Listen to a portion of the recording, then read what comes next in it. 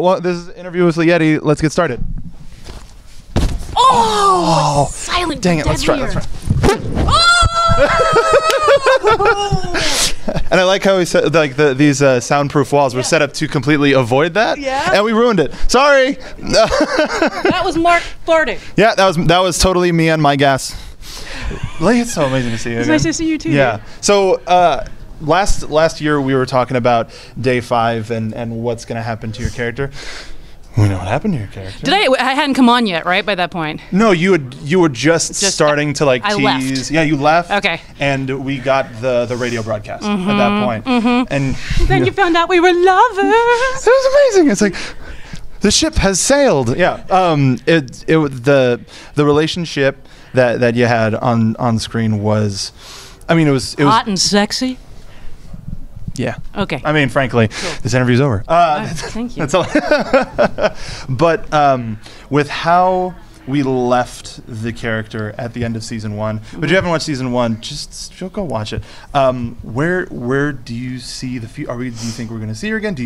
Well, I mean, you can't answer that question. Dang, dude. Yeah. No, because we just talked to Josh and what did Josh say? Well, I asked him, are we ever going to see? I don't know. What did Josh say? I asked him if we were ever going to see the hospital again. I tried to be as general as possible, and he's like, Did you say General Hospital? Maybe. He said maybe.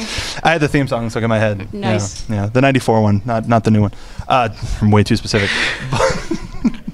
But what now that we know the season 1 arc? Yeah. What did it take to bring that type of because you're not a villain? No, very pragmatically. She's trying to do the best thing possible for humanity that is left, and sometimes a couple of kids get killed in the process of trying to save humanity. It's much like current day life. Oh, damn, Mark. Yes, it's much like current day life. I mean, okay. So last year we talked about porn. I'm trying to bring it back. To porn? Just to porn. We can just go back to porn. We don't even have to segue into it. We can just start. So anyway, porn. Hold on. That's in the third part of the interview. Let's actually, I wanted to talk to you about last year. You had talked about just wrapping up some film projects. Right. And I got a chance to watch both of them. Oh, which ones? I don't feel at home in this world anymore, which is on Netflix. Yeah. Awesome. Loved your character in that. Yeah, thanks. And well, let's start with that one. Okay. What is the onset relationship when you're working with your significant other? What is that like? And we'll talk about Mustang Island later, but starting with that one. Okay, so working with Macon Blair, who was the writer and the director of I Don't Feel at Home in This World Anymore, now on Netflix. Nice. Thank you. That was subtle, right? I mean, it's great, and it's also awkward as hell because I had to audition for that part, and you know, and of course I want to because I'm a professional actress, and when you are trying to impress your husband with your subtle acting, it is one of the hardest things to do because he sees you all the time, and so he knows what your subtle is, and he knows when you're acting, and so it was really like I was shaking a little bit in my audition tape and stuff like that. Yeah, because you know I want to impress my husband, but I also want to impress the director, and so that was a little awkward. But then I got the part, which I earned it. And then I unloaded the dishwasher. And you didn't have to wait for a call sheet, did you? Like you didn't have to wait for you got the part. It was just like you got it, right? Like, no, I had to wait for my name to be posted on the page and then run up. I hope I get it. crowd. I hope I get it. And then it was and that was it was a total musical theater. No, and it was a blast working with him and seeing another side to him that I hadn't seen before, as far as it was his first time to ever direct a feature film, and while we were married, and just seeing him patiently handle every sort of crisis situation that could come up, it was also like, look at this man multitask and manage these people and do it with such kindness and empathy and sympathy because he's been in their shoes as an actor and wanting to do well and trying to do the best that they can, and to see his ability to not only tell a story well, but treat the people that are helping him tell the story in that fashion. It was just another way to kind of like,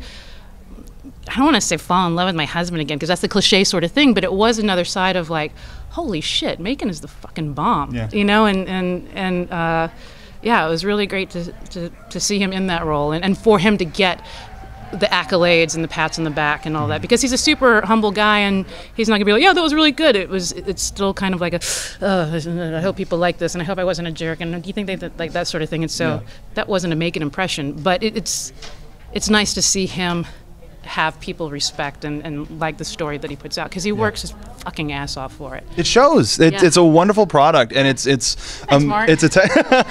Thank you for everything that had to do with that project. You're welcome. Yeah.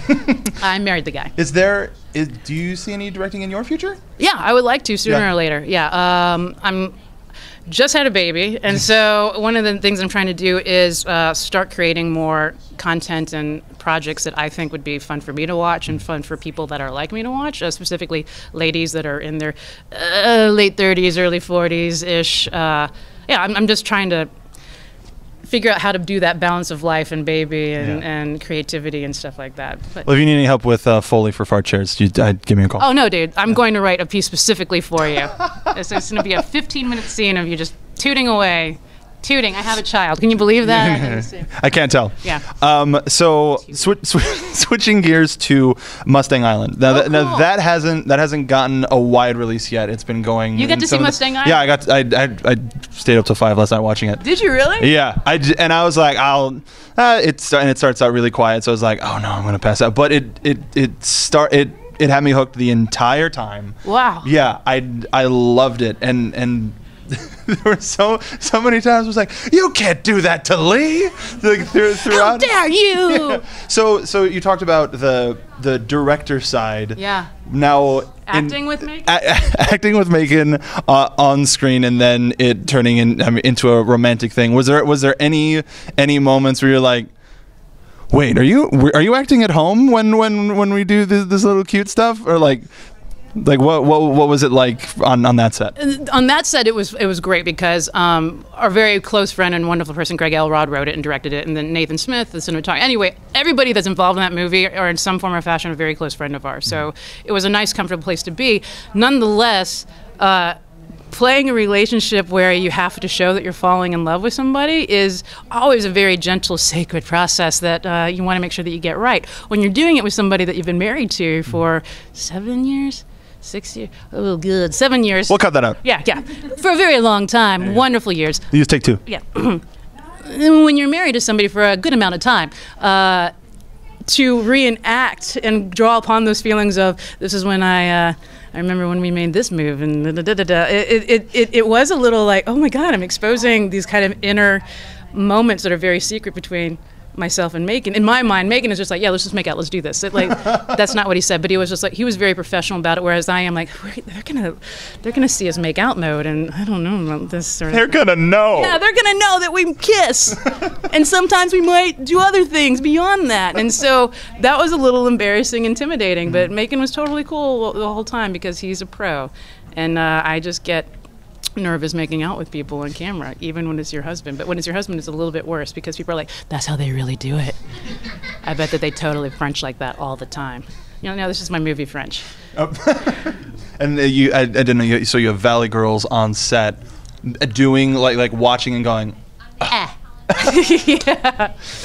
But Mustang Island was so. I say fun, but it was interesting to see that type of a movie again, and it's beautiful, right? It's beautiful, because a lot of movies like that show the big moments and the this is how they met, and it was like they found themselves on the dance floor and stuff like that. But this was all of the moments in between. Yeah. This was, let's get a little bit of them at breakfast, but let's just follow them walking across the street and see how they react. You give me goosebumps saying that. It's the awkward parts of falling in love. Yeah, but it's the real parts. Yeah, exactly. Yeah, and let's brush our teeth in front of each other. That's sort of like, well, this is how I brush my teeth. I'm brushing my teeth. Yeah. Hot. Cool. Yeah. Let's go back to the bedroom. No, exactly. But it's something that I really hope breaks through to that next level, and more people see it. And we don't get a lot of great black and white movies anymore, and it adds a little bit to the style, and without spoiling it, I had to rewind the ending a couple times, just because and then like your subtlety and all of that told the whole story. Like, and it's great. I love silence in movies. Yeah. I love, because that's Craig Elrod is the master of putting silence in movies. Yeah? I mean, he's got shorts online too that I totally recommend. He knows how to work in silence like nobody's freaking business. Where he's just like, well, just be quiet. I'm like, but. And he's like, and cut. That was it. That was perfect. And I was like, oh, okay. So I just shut up and I'm a good actor. Essentially. Yeah. Do you know what the distribution for Mustang Island is I coming know up, that they're or is it- working on something that like is possibly, maybe, who knows, like getting an indie movie distributed when you're not like Angelina Jolie or Brad Pitt or one of their children, it's a hit and miss, and so I'm really hoping that it gets picked up and gets distributed. So my fingers are tightly crossed. I hope so too. It's a wonderful movie. Seek it out. I know it did just make it into another festival. It just came from Dallas Film Festival, Yes. where he won Best Director for Texas Regional for Mustang Island, and it was Awesome. in competition for Best Picture. Yeah. So keep an eye on it if you're a film festival fan. Keep an eye on Mustang Island. Now it would behoove Oh, you can follow it on Facebook. Oh, Yeah, Facebook will totally post as much information as they can about Mustang Island. I think if you just search Mustang Island, not the actual island itself, No. but Mustang Island the movie, it'll show up. Keep an eye on it. It's a wonderful film. Now I can't not talk about Camp. Oh, let's talk about Camp. Let's talk about Camp. Now, the first season, Gwen was seemed like a very specific flavor of person. What flavor? Spicy. And it seemed like the finale is what sort of brought things into perspective for a lot of different characters. Yeah. What was it like? Did they come? I cried when you watched the reaction. That was one of you guys cried. Was that? Oh, that was Megan. It was Megan. I'm pretty sure it was I Megan. remember that. It made me cry when I saw you cry watching that. What was it like recording that? Scary as fuck. Because I'm not a professional singer, and Miles can sing like anything. He was like, oh, give me like 20 words, and you're like, beverage, sock cuff, chair, and I'm like, beverage, sock cuff, and you're like, that's the most beautiful song I've ever heard. Well, he's a Disney princess. Oh, he is. Yeah. He is a Disney princess, my favorite one. And I remember we were recording a couple episodes earlier in the season, and he goes, Lee Eddy, do you sing? And I was like, well, I mean, I can carry a tune or something like that. And he was like, okay. We're going to have you sing the Camp theme song for the final episode. I was like, okay. I'll need you to sing it a couple times and record it and send it to me so that I can practice it. And I practiced it for about a good 2 to 3 months before I had to come back and record it. And it actually became a lullaby that I sang to my kid at night, because it is such a sweet little thing. And he would ask for me to sing it at night. And so I would sing it to him to like really practice how to do it and everything like that. And it's one of Buck's things that I sing to him at night sometimes. And so when we recorded it, I was still like really nervous, and the first time I did it, I was like, and then Miles was like, that was great. And I was like, oh no, let me do it again. And I did it again, and he was like, good job, Lee Eddy. And I was like, oh, thanks, Miles. Is that thing, the full name is I did it. Yeah. I did it, I nailed it. Yeah. Sort of a thing? It was more of a it was one of those moments where I was so freaked out about doing it, and Miles was so cool and supportive and like, come on, fucking Miles, like he was just a straight up, come on, Lee Eddy, like that sort of thing, to where you can't do bad around Miles. Yeah, and so when I heard it in the episode, I was like, oh, they didn't auto-tune it. I must have really, Miles wasn't lying. No, you nailed it. Okay. Absolutely nailed it. Thanks, Just absolute highlight.